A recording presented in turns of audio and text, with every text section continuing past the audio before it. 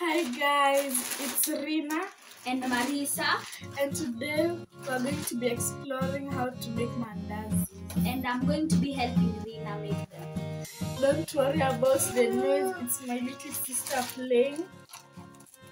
And behind the camera, it's my mother supervising us. Let's get straight into the cooking. So you're going to need margarine, sugar, salt, cinnamon, baking powder. We're going to be using soya milk and flour, any type of flour. But since we're using all-purpose flour, we're going to be adding baking powder. We're going to measure. We're going to put 2 cups of flour in this cup.